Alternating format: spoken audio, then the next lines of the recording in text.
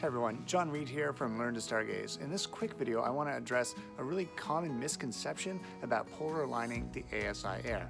And this is a misconception that I had myself, and that's that the telescope has to be in the home position to be polar aligned. And that's not the case. The telescope needs to be within 30 degrees of the North Celestial Pole, at least for me in the Northern Hemisphere. So I've got an issue in my backyard. There's this giant tree right due north. So the North Star for me is right here behind that tree. And so what I need to do is effectively go around the tree to polar align. So the way that the ASIair does its polar alignment is it plate solves the sky in one spot within 30 degrees of the North Celestial Pole, then it pivots the RA axis by 60 degrees, plate solves again, and then gives you instructions on how to move the mount left and right and up and down. So basically what I'm going to do, I crank the RA axis all the way over. So what we're going to do is go around the tree. So I'm looking through a Telrad finder there, making sure that the telescope is pointed sort of above and to the right of the tree. And then again, that RA axis is going to pivot.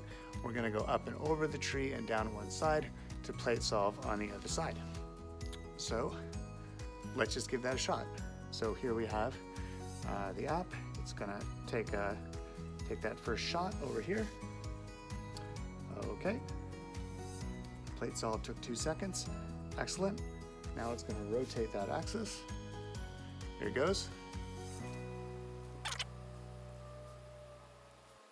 There we go. There's your 60-degree rotation. It's going to take another photograph. It's going to plate solve again. And then it's going to say, let's go. And here I've got an arrow 5 arc minutes up and down and 2 arc minutes left and right. So let me do a little adjustment here.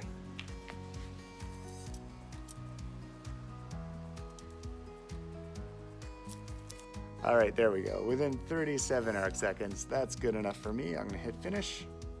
We watch our fireworks. Well, I hope this video helped you understand that you don't need to have the telescope in the home position or see the North Celestial Pole to polar align a mount using an ASIair.